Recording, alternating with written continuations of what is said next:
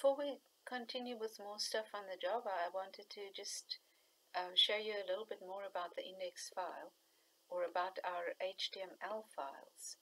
So your HTML file, firstly, I've called mine index2.html because I still want my index as my actual index. So I just made it any rubbish name. You can call it anything. It's got to have a .html. So it's created in my resources, and then I've got a static folder and I've got a templates folder. And in that templates folder, I've got my index2.html. So this index2 is just a test file. I want to show you how to work with the indexes with the HTML files. And so I've got my HTML file here, and at the top I actually specified that I'm using Thymeleaf. Okay, so this code is standard code. You can get it from me.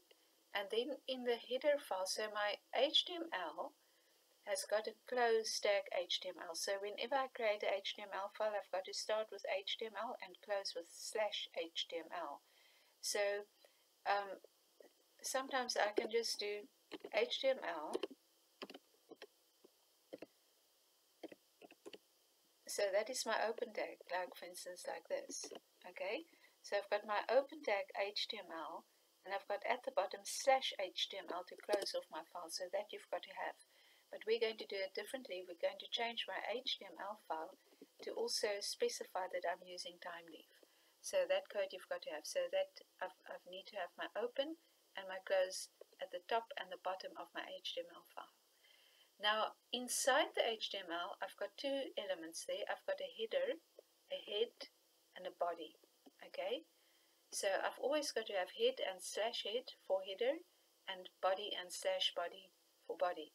So in the header, I can specify things that won't actually show as part of my main page, as my everything that is about the page, but not actually showing in the page. I put it in the header section, and then in the body section, I put everything that I actually want to display on my page. Okay. Now I want to tell you about this Bootstrap.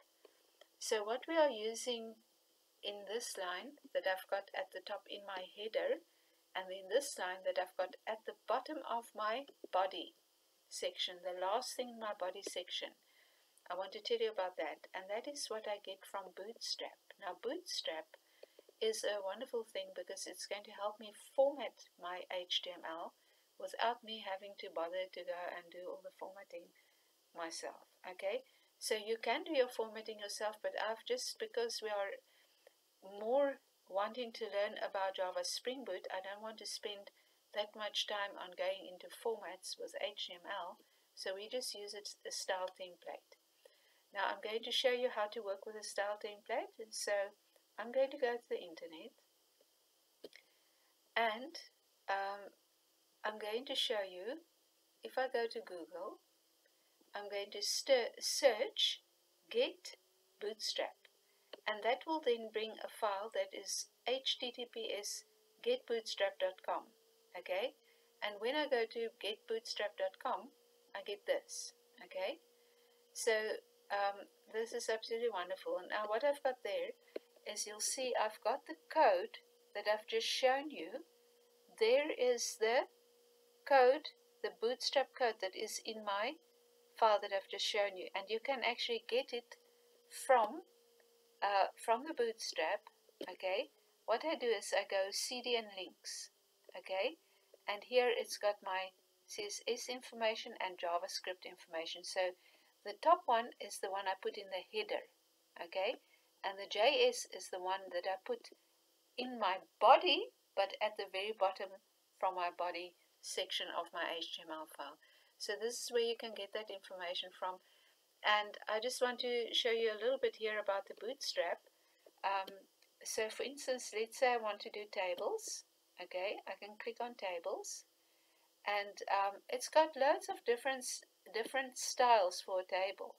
Okay, and you can pick what you like. And let's say, for instance, I want this. Okay, so now I've got to look in this Bootstrap document, okay, here on Get Bootstrap, whatever, wherever I've clicked, it's going to tell me what I must put into my HTML file. And here, class table, I want to use class table because that will then format my table. Okay, if I want to use a table, format my table, and it will format it according to Bootstrap, because I put the header I put the scripts into the header and into the body, that it must pick up the description, the style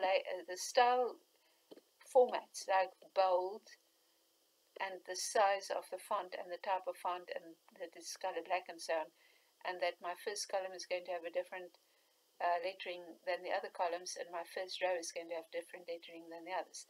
All of that comes from this here, you see. And then I can have, for the TH tags, I can have another class there. And this is, you look here how you want to code your styles. Okay, this is where you find how to code the styles. So you can actually even just copy and paste this out. So that is how I use the style. I'll show you in a minute. Now I'm going to work with my heading. So let's say heading. Now my heading is a standard tag, and I haven't got a choice on what my heading is going to look like unless I want to do a lot of coding, and I don't feel like doing a lot of coding. So the heading is header is not here, but I'm going to show you how to do the header. Okay, now I'm going to go to Java, and you see I've got H1 and I've got my page heading. So this H1 is a header tag, so that is how going to get text that's in the size of a heading. And the style of how will that heading look, the computer gets it here from that Bootstrap. Okay, so heading is a standard tag, so I don't have to specify a class. It will just change it anyway, because I can only have one heading type. If you had seen, there were different type of tables, so therefore I had to specify which table I like and then how to format the tables. I'm just going to show you. I can do, for instance, header 2, heading 2, and heading 3, and whatever. I'm not going to do all of them. And I'm going to do a paragraph and a paragraph. Okay, so I'm going to say this is my heading 1, and this is my header 2, and this is a paragraph. This is my paragraph.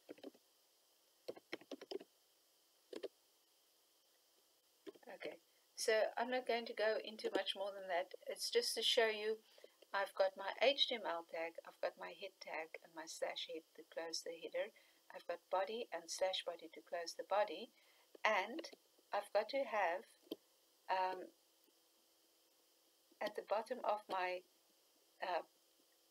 body tag, I've got to have the one script that I got, the one with the JS for JavaScript that I got from my Bootstrap, and in the header I must have the script that I got from my Bootstrap for the CSS. So that CSS goes into the header and JavaScript goes as the last thing in the body. And now I can just use my tags, and these tags will automatically be formatted according to the Bootstrap. So I'm going to save this. And now in the next video I'm going to show you how to use this HTML file.